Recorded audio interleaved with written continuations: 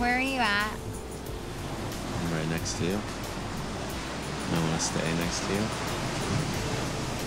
Everyone thinks that, like, you go in paradise and you just get to, like, have all this fun time on the beach, but you're also around drama happening, and, like, with Derek and I think it's nice that we can just, like, escape to each other and, like, just focus on that. I don't want me talking about, like, how I'm worried and trying to be realistic about moving forward to, like, glaze over acknowledging that, like, I really care about you. I see that you care, and I know that you care.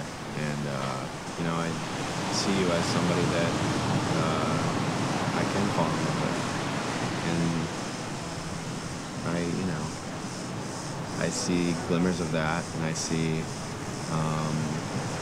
know, I feel like I'm falling in love with you. Seeing him be so confident and being vulnerable with me like that makes me want to lean into that with him, and it makes me more happy and excited for the future. I absolutely see, you know, Taylor as my life partner, and she could be there, you know, forever. Honestly, that goes all the way towards, you know, marriage. After all this, it's really crazy. I feel like I'm finally about to get my happy ending.